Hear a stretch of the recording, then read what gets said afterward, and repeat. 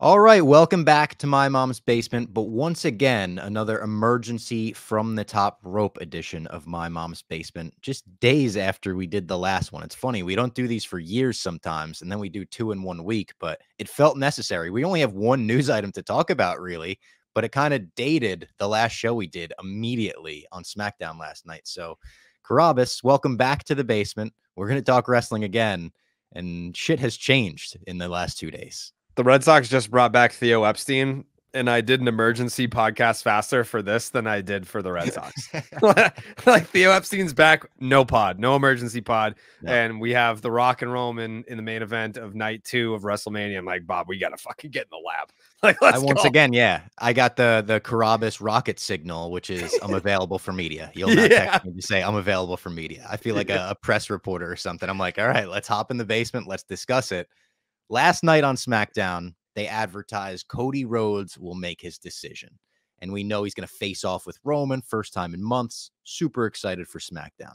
We hear during the day, The Rock is like at a gym in Birmingham, Alabama. And if The Rock is in Alabama and SmackDown's in Alabama, that's why The Rock is there. He's not just hanging out in Alabama, you know? So it's like, all right, how is The Rock going to factor into this? I know they just added the big special guest referee mode for the video game, and my mind went right to that. I'm like, are they going to have The Rock be the special guest referee for Cody versus Reigns? And that'll be the way they make sure it's a fair match this time, no solo interference. But no, they face off. First of all, Roman takes a bunch of shots at Seth, which were great. Someone put the, was it the other beat behind it? And they were like, it's bad. Cody talks about how much he wants the title on Roman's shoulder. How was the title Bruno held? How was the title that got ripped out of Dusty's hands? How it's the title he'll always want to finish the story. And I'm like, sweet, this is exactly what I want. You tell Roman you're coming for him at WrestleMania. He says, Roman, I'm coming for you, but not at WrestleMania. And then he says this. You got the clip? I mentioned taking counsel. Roman, one of the individuals I talk to, he knows you very well. If you smile.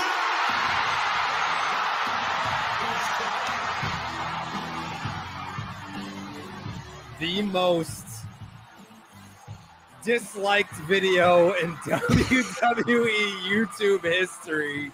Not the most electrifying man in sports entertainment. That's not what I was going to say. The most electrifying man in entertainment is here on Friday Night SmackDown. The most disliked video in the history of WWE's YouTube channel.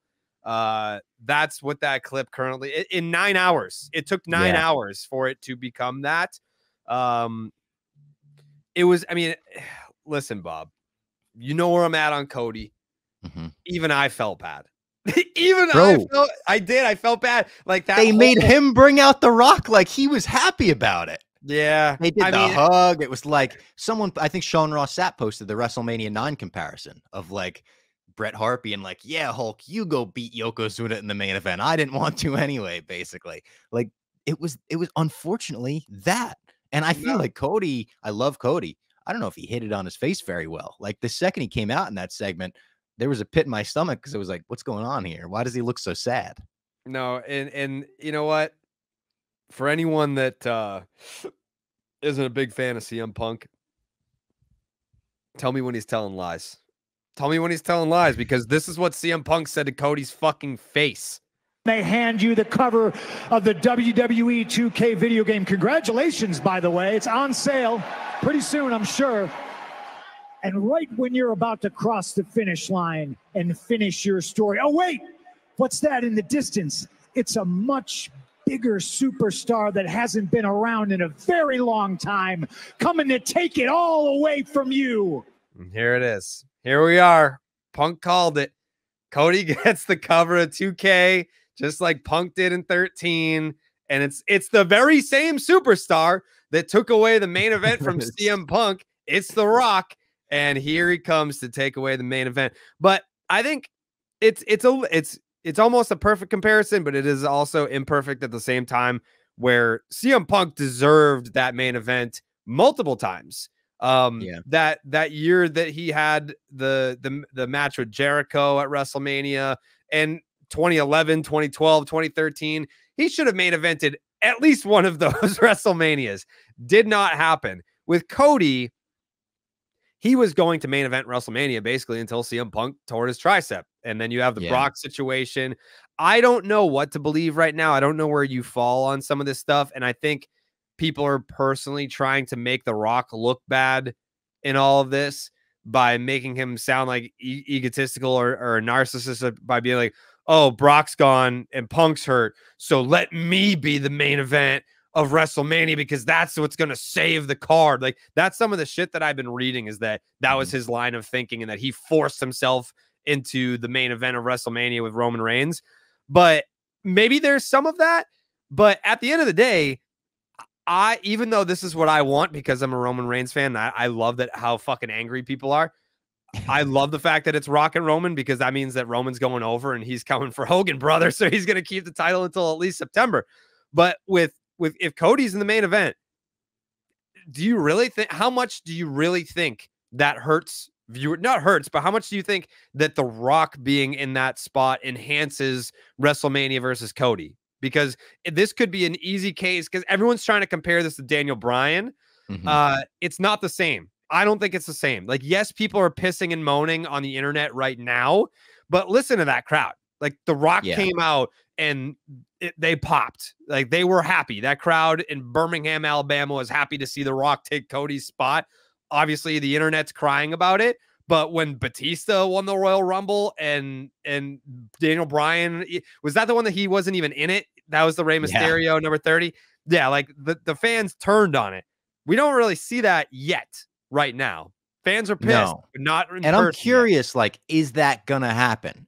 I think there's a way where they could play it and that won't happen. People are going to be excited to see The Rock in every city he appears in the lead up to WrestleMania, just because he's The Rock. It makes sense. He hasn't been in the WWE consistently for 10 years, 11 years since WrestleMania 29's built.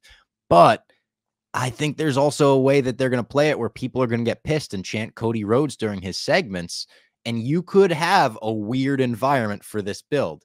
I don't know, though, because, again, The Rock isn't Batista. I love Batista, but The Rock is on this next level where I think the hardcore wrestling fans hate it. And especially because Cody giving up the shot makes no sense with his character. Like, everything about his character, I want to win the title. My dad got ripped out of his hands. And then for no good reason, he's like, but not this year, I guess. It's strange. no sense. And the other thing, too, is, like, we can sit here and say, oh, they cheered The Rock and this whole situation in Birmingham, Alabama. But to your point about the smart fans, guess who fucking goes to WrestleMania? Like, those are all the diehard. Yeah, in Philadelphia, who turned on Roman Reigns when he won the Royal Rumble, and The Rock held up Roman's hand, and they didn't give a fuck about The Rock being out there.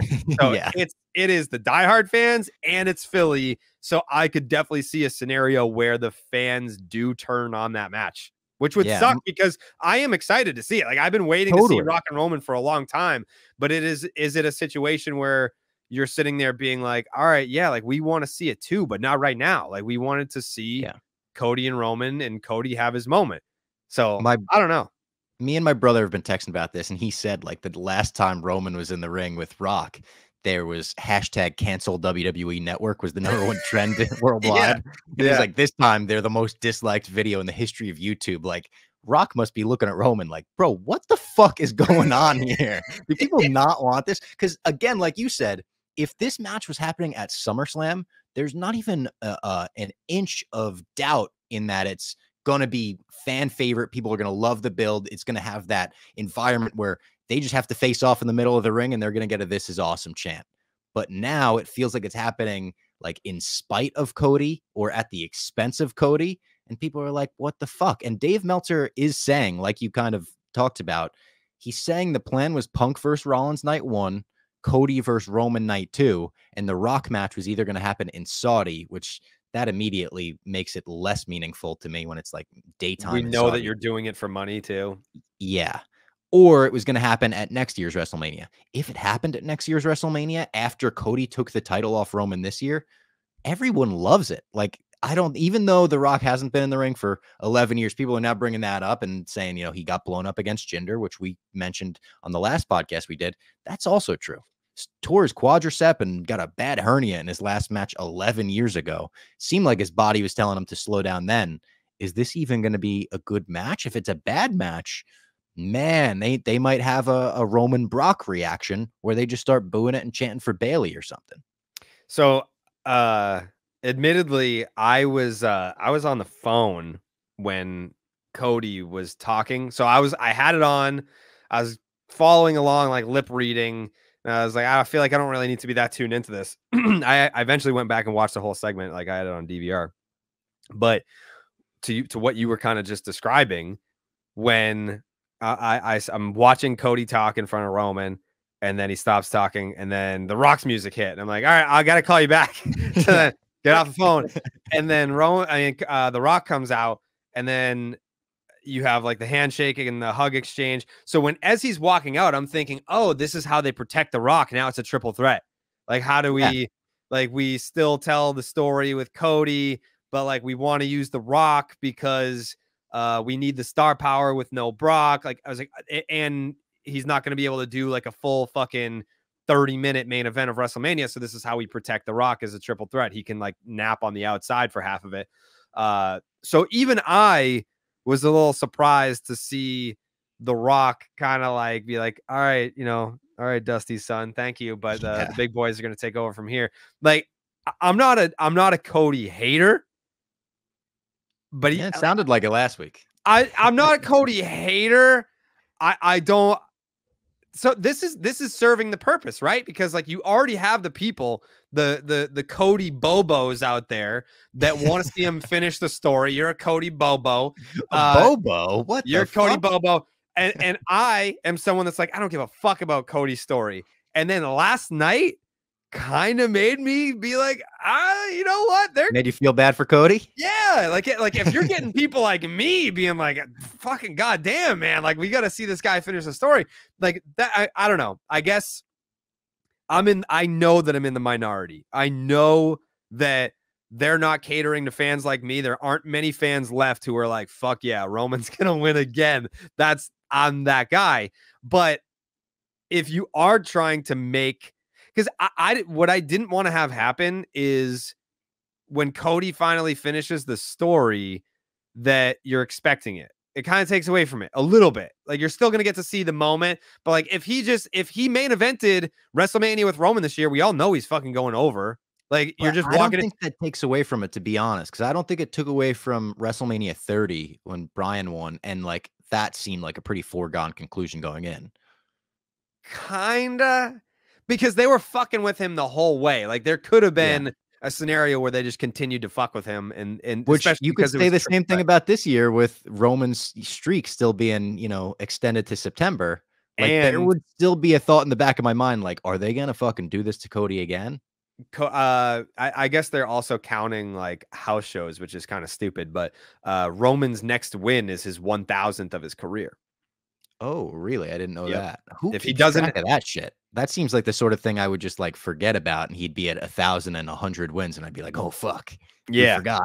Yeah. So hit between untelevised and televised matches in the WWE, his next victory, if he doesn't have another match until WrestleMania, which seems to be what they're planning on, it will be his 1000th career win. So here's another question for you. It seems like now the direction will be Cody versus Rollins night 1, Rock versus Roman night 2. I don't think you can have Cody win that title in the night 1 main event. I think that makes the eventual finishing of the story have less impact if he already won a world title in the WWE.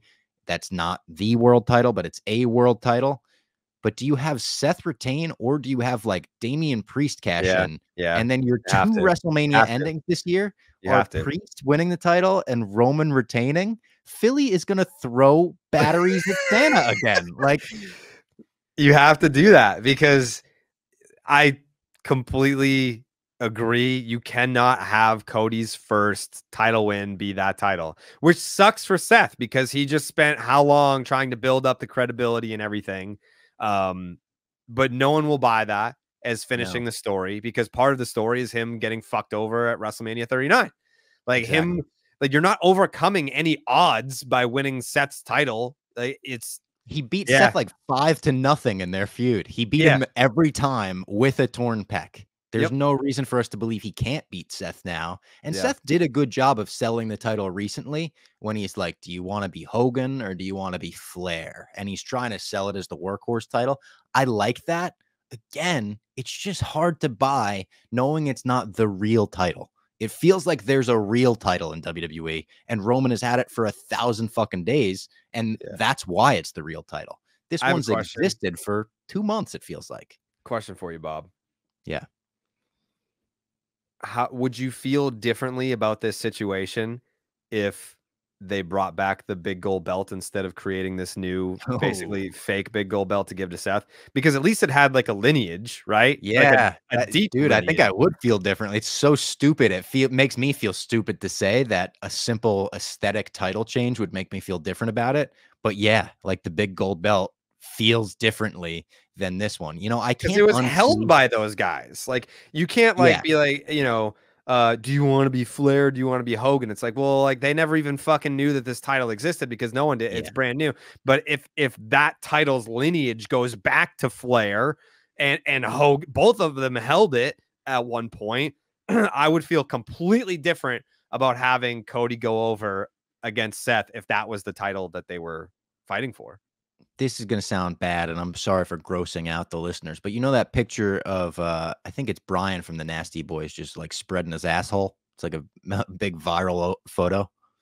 I'm sorry? There's a picture that is disgusting, and I recommend you don't look it up, of one of the Nasty Boys. I think it's Brian Knobs just spreading his asshole.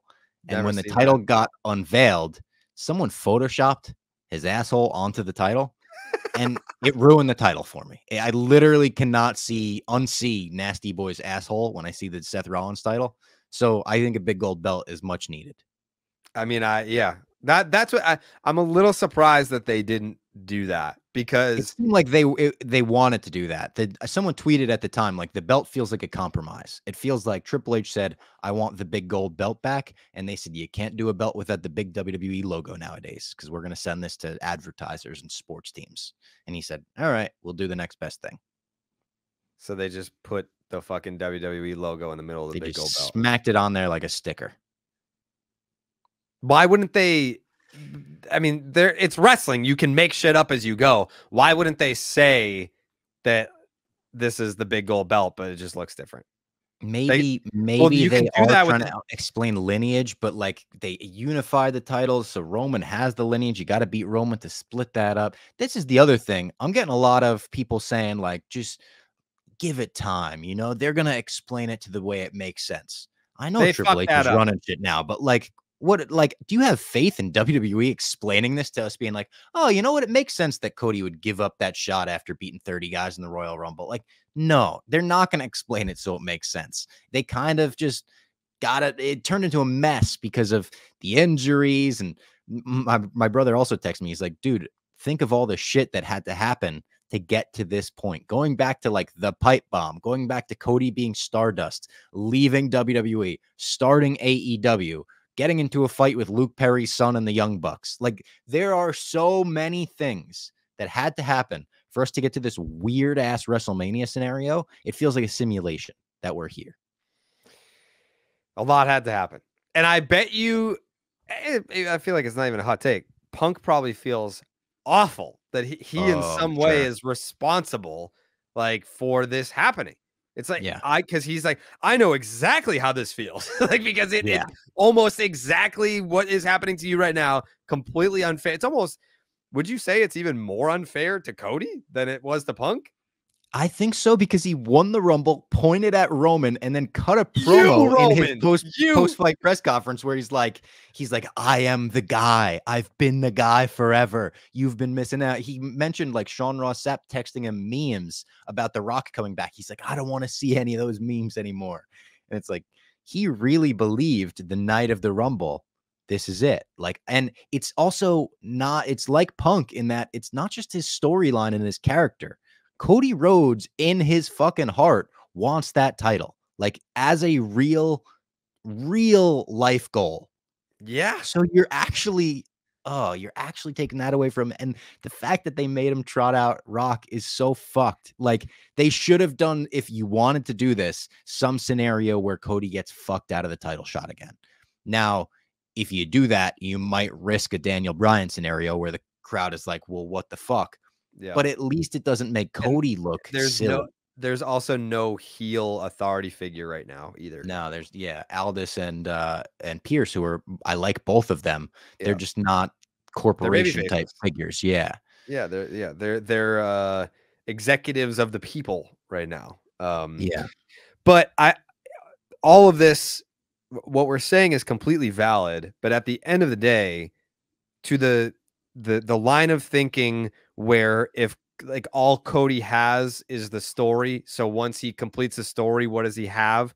Well, I mean, there's plenty of feuds that I think a lot of fans would want to see Cody in as champion. So like there's still some run there and there's still some juice. But I think now, kind of going back to what I said earlier, you kind of just had the Cody Bobos in on the story. Like, those are the only people that cared about his story. But now even someone like me, I'm like, man, like, you know, even I kind of feel a little bit bad right now, where I think if Cody won at WrestleMania 40 against Roman, it would have been a like Roman lost moment for me. But now when Cody actually does win, I'll be happy for him. But is that, are we going to have to wait till next year's WrestleMania? Is this going to be, because last year I was like, oh my God, what a horrible decision not putting Cody over. He might never be that over with the crowd ever again. And then I've been counting down the days until they right that wrong. Like, every day I'm like, well, we just got to get to next year's WrestleMania, and then everything will even out and smooth out. Roman can go be a part-timer without the title. We'll have a working champ on TV. Everything will be fine. And now it's like, what? We're just going to have another year of this? Was it you that said that Roman basically has to lose the title at WrestleMania? Yeah, I think he does. I don't think he can lose he can't lose that. Bro, SummerSlam's before the streak ends. So if you're going to put him over at WrestleMania, right? Have him get that close and then lose? Maybe. But like, I don't know, man. Like, it would be fuck awesome at SummerSlam still, but like, it wouldn't be as awesome as WrestleMania. All right, I'm saying this as a Roman Reigns guy. Who cares if he passes Hogan? That makes him third all time. I agree. Like, it's not even like the record. Who the fuck cares about passing Hogan? He ain't passing Bruno. Bruno held it for like 25 years. Yeah. Like, they could make whatever arbitrary cutoff date they wanted, like post Bruno, be like, this is the modern era, so it's the longest in the modern era, whatever. Like, baseball does that. They're just like, oh, they just make this arbitrary date. But to me, I don't care if he passes Hogan. It's like, all right, congratulations. Now you have the third longest title reign of all time. Who cares? Yeah. His title never going to be the longest reign too. It's like, if he were a little more active on TV, I might feel differently. I really am over the part-time champ. We've had part-time champs for like a decade in WWE at this point, going back to Brock. Yeah, like, I'm really over that. And it's not Roman's fault. He started as kind of a full-time champ, or more of a full-time champ. And him being part-time gives him that final boss like aura around him. Every time he shows up, he does feel like the star he was always promised to be. But I want him to be that star without the title. I want him to just be that Brock figure who shows up and makes everyone go, oh, fuck. Like, the boss is here now. We gotta straighten our lines out. Now it's just, I feel like we're going to be in this vortex, in this trap of Roman Reigns as champ forever. Solo is going to be interfering in hoodies for the next 20 years of the WWE. Did you see that tweet that went viral about Solo? He was like, why are you wearing a hoodie? We know it's you. Yeah, we all know it's Solo you. Blocked that guy over that tweet. I was like, come on, and then he deleted his account. Solo deleted his account? Deleted his account. He might be as angry as he looks on television. Like, that's the most lighthearted, like, chirp I've ever seen. Yeah, he's like, why does this dude always come out in hoodies? Like, we know that it's you. There's a great Solo tweet too, where someone, like, they had a clip of him going, and they were like, homie just realized he has a thumb. yeah. And I think he blocked that guy over that tweet too. He's on a block spree on Twitter. Maybe it's for the best he deleted his account. Yeah, he might be a little too sensitive, but he's probably been getting the Cody Bobo tweets, as you're calling him. Where did Bobo come from? Is that a thing? Yeah, Felger calls people Bobos that are like, it's a Massachusetts thing. It's a Felger. I mean, Felger's from Wisconsin, but he'll call people bobos if they're kind of just like, I support this team no matter what, they can do no wrong. Gotcha.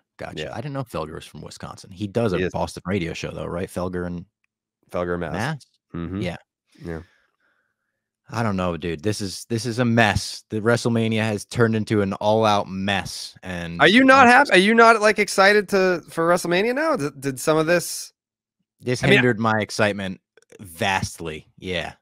Like, and it sucks because I really like The Rock. Like, I do like The Rock, but the last 2 times he's come back, I've been put in a position where I'm like, I don't want The Rock to fucking win this match. I don't want The Rock to be in this match. I want Rock Roman at SummerSlam or something like that. Yeah. It's just, it's definitely hindered my enjoyment. On the last podcast, I was like, are you going to WrestleMania this year? And you were like, I'm not going to WrestleMania to see Roman lose. Does this change you in that way where you're like, I might go to WrestleMania this year?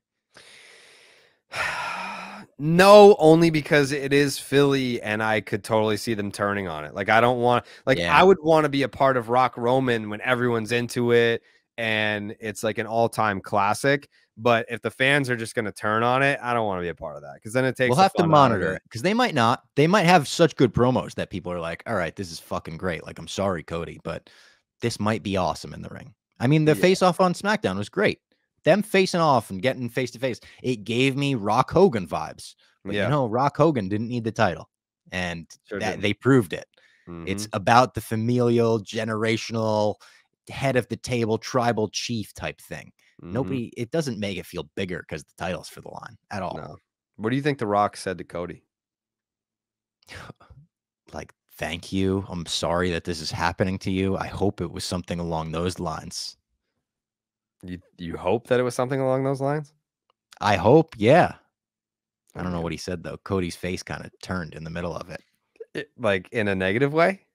It seemed like it, yeah. Like, what if The Rock just brought in Cody and was just like, go fuck yourself.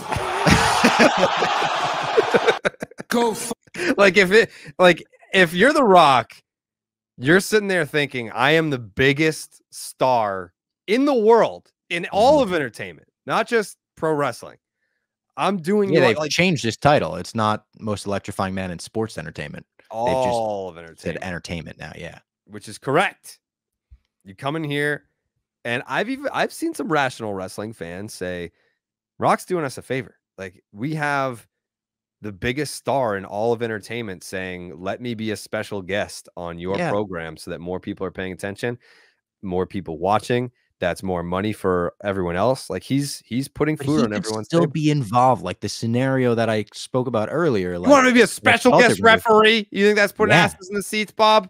Dude, when they did Trump versus fucking McMahon, they made Stone Cold the special guest referee, and they did press conferences all over with Stone Cold as like the fucking highlight of it. That was WrestleMania. But he was at the time he was done wrestling though. Like, The Rock still wants to get in there. But bro, what indicates that The Rock isn't done wrestling? He hasn't wrestled a real match in 11 years, and that one he got badly injured in. Yeah, and it was not a great match. Like, I was there. I was rooting for Cena. I was going crazy during the match, but you watch it back, it's just they just keep trading finishers the entire match. That was his last match. Yeah, I mean, he did like the Eric Rowan match where he came in the fastest match in WrestleMania history. They just wanted like a headline or something, but his last real match was WrestleMania 29. We're going on 40. Like, he was struggling at 29. What makes you think 11 years are going to make an improvement? By the way, speaking of this is totally unrelated, but I just had to mention it. Have you seen Mick Foley wants to do one more match? Yeah, he wants to do a death match for his 60th Bro, he wants to birthday. do a death match. Death match. I love Mick Foley. We love Mick Foley. We've had him on the podcast before. What are you thinking? I mean, the one thing I like about it, he's like, I want to drop 100 pounds. That'll be my motivation to drop 100 pounds. I think that's great. That would be amazing. And make him much healthier. He's in his 60s, I think, at this point. Dropping 100 pounds would be great. This is for his 60th birthday. He said that's what he wants. Yeah, for his 60th. Why he wants to do it. Yes. The fact that he wants to do a death match, like, bro, what are you talking about? You can't take a bump. We've seen him walking lately. Yeah, I mean, he was walking with a cane when he came into the office. That was 2017. Yeah. That was like 6-7 years ago at this point. I think he probably, after losing Terry Funk, probably looked at it as like, look at how far into his 60s he went, was still putting on crazy matches. Not saying it's a good thing, like not saying that you should do it because someone else did it, but that's probably and Flair did his last match. Like maybe he wants to do the same sort of thing. Conrad Thompson was involved. Conrad's involved with Mick Foley's podcast.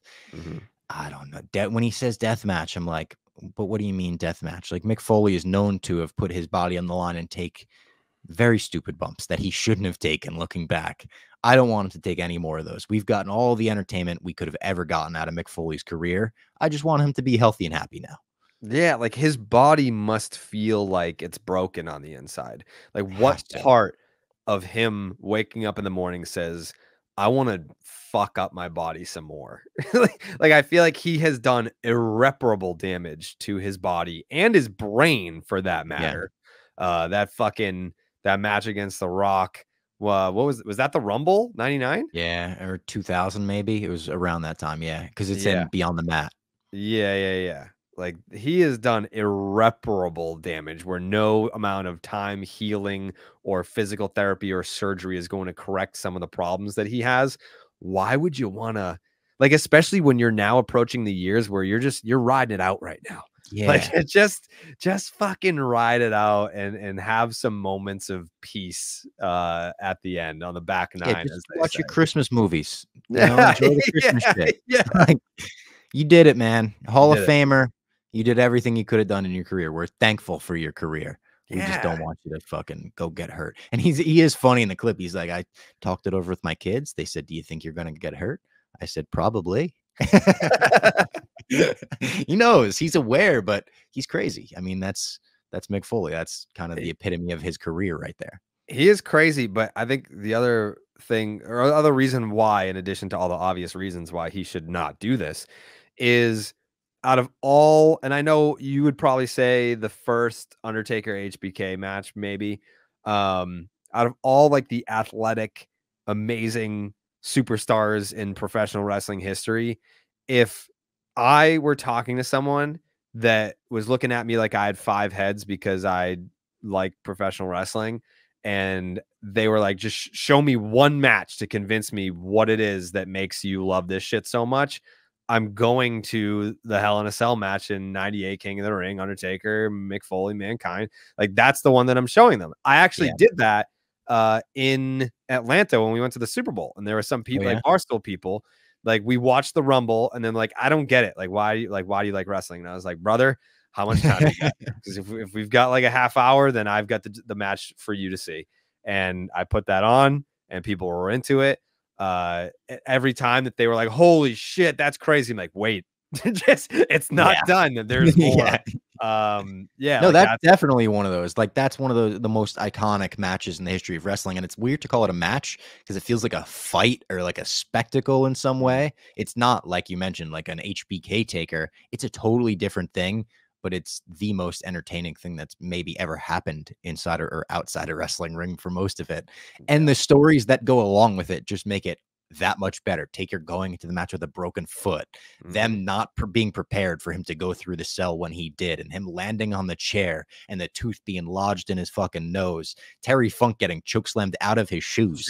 Out of his New Balances. Boom, New Balances go flying. Like everything about that match makes better. Mick Foley has a couple of those too. I mean, it's nowhere near that Hell in a Cell level, but the WrestleMania 22 match with Edge is a match I feel like you could show to people and be like, this is why I like wrestling. Triple H, Cactus Jack at the Rumble. Exactly. He's got so many where you're like, I can't believe this is real. And then you could go watch his title win on Raw and be like, this is why people like underdogs. This is the ultimate underdog winning. And the story that goes along with that, with WCW trying to spoil it. Like, yeah, Mick has so many great career memories. We don't need any more.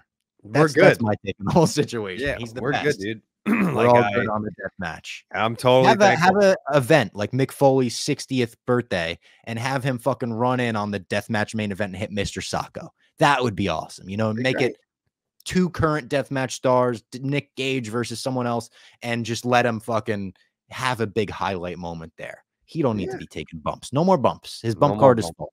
Please, Mick, for us. For us, I hope that we keep doing these podcasts. I hope they keep giving us enough content in WWE and possibly even AEW. I know Sting's got his last match coming up. Wrestling's good right now, and it's fun to talk about, even when it's a mess like it is right now. So hopefully we keep doing these, Rocket. I mean, when I get the text, I'm available for media, I know what time it is. Yeah, I mean, listen, as long as like our actual employers are not like, hey, did you guys just like relaunch a wrestling podcast and not tell us like you guys are just doing this? I'm down to do these all the time. I don't give a fuck. Yeah. It's like, because I told you I started a group text with all my wrestling fan friends, and I needed to do that for my sanity. Like I'll be sitting there and I have no one to talk to, but like I have these very strong opinions about this thing that I care about immensely, but I have nowhere for these opinions to go. So I just created a melting pot of people, wrestling fans in my life. I know you're not in there because I feel like I text you like on the side, like you are someone that I talk to like straightforward. And then I'll talk to like this whole group text thing. You'll give them the B+ takes and you give me the A+ takes. You get the immediate reaction. And then like you'll correct my opinion if it's like, actually, no, that's wrong. Be like, then I can take my more educated opinion to the group as their leader. So yeah, whenever you want to do these, I'm around, Bob. I'm gonna have some takes always on wrestling. Would you say like they're your bloodline and your Heyman? You're like my Afa and Sika, and they're like yeah, they're like the Usos, I guess. I'm more their Rikishi. I don't know. I can't. There's a long line there. I don't know. I haven't. By the way, how do you think Roman feels about this? Think Roman feels awkward about it a little bit? Maybe. I don't know.